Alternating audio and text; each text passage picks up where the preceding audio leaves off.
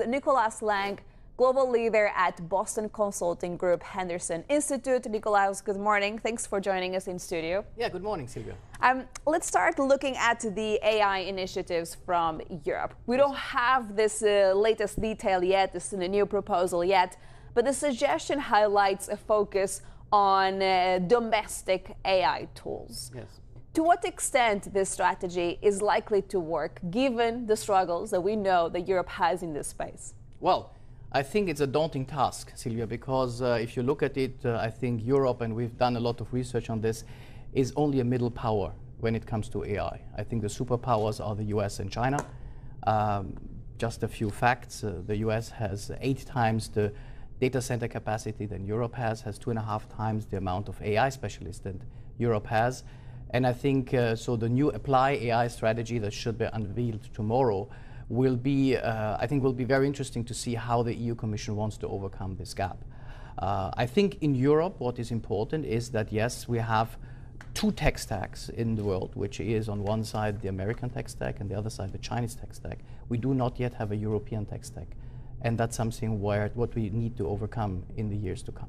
But from your research, do you think that there's enough potential in order to get to that European tech development ultimately for AI as well? Yes. Well, I think there is potential if we manage to get really this talent. Yeah, what do they need to do? Well, I think there are 3 areas where we need to look at. First is we need to attract talent.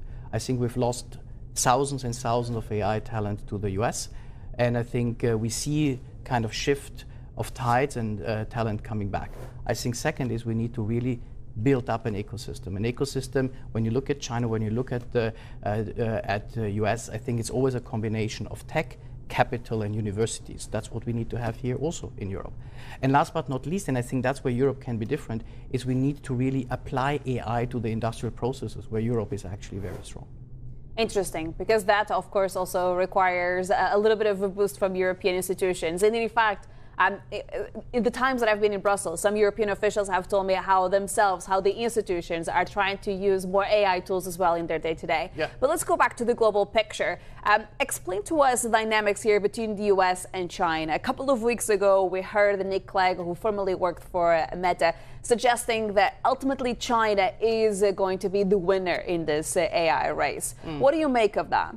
No, I think, one of the most historic days of this year is actually January 21st. Why? Because it's the day where on one side we had the announcement of Stargate in US with $500 billion invested.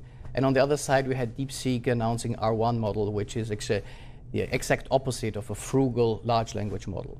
And I personally think that we see a bifurcation of the tech stacks. We see a clear American model, which is focused on large data center, very advanced semiconductors, and a very thriving tech ecosystem. And we have a Chinese model, which is much more frugal, which is based on players such as DeepSeek or Qwen models or Kimi. And I think at the end of the day, it will be those 2 that will be dominating. How does that competition actually impact the AI world? Also, when you think about, how the Trump administration has been looking at reforming perhaps some of the immigration policies, and you've talked about the importance of talent here.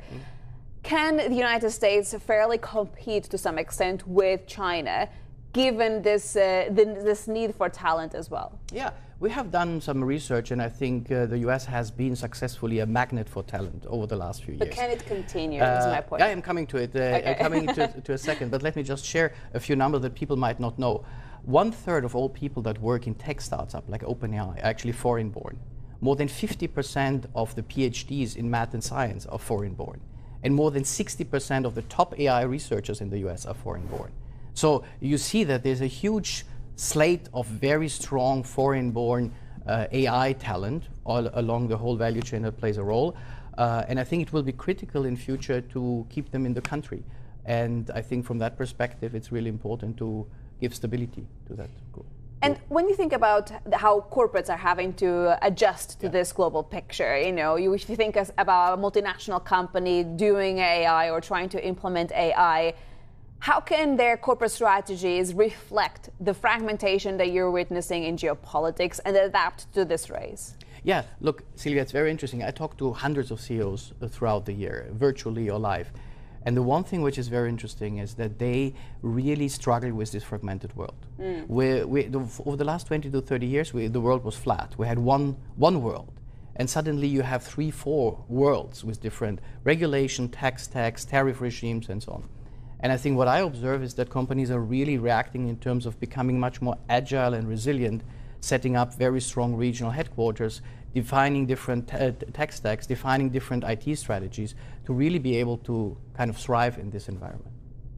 Well, no doubt it's challenging times for corporates as well to adapt to this race. Let's see what the EU will announce tomorrow. But thank you so much for joining us today. Appreciated the conversation. Nikolaus Lang, global leader at Boston Consulting Group, Henderson Institute.